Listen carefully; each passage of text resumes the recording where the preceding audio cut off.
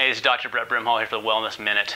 You know what? I see these a lot in people's lives, phones, iPods, and sometimes I think these are wonderful and helpful to us, and other times it seems like a lot of people use them to disconnect from life, and sometimes they actually create stress in our world. I know having a couple of teenagers, that I like having those to know where they are if I need to get a hold of them, is to find them, okay, and make sure everybody's okay. One thing that we've noticed is that with these, it allows us to connect in to everything in the world. And sometimes that's good, and sometimes that's not so good. One of the benefits of having those things is to be able to know how this information is readily at our fingertips. Well, there are a couple things that you can use. You can use this to either make your life miserable, or you can use your life to make your life easier.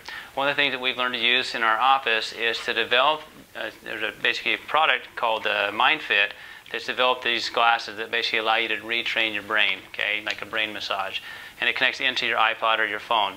What that allows us to do is just like you would exercise for your muscle, it's exercise for your brain. Some of you developed some good habits of anxiety and stress and worry and don't know how to calm that down. Using technology like this, you can actually plug them into devices like this and do an exercise to allow your brain to actually learn how to relax again.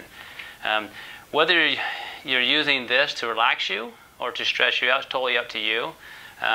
One of the things, I had a lady just in recently, and she talked about how after we talked together a minute, that she went home and she disconnected from that, and she's doing much better because it was a choice that she made.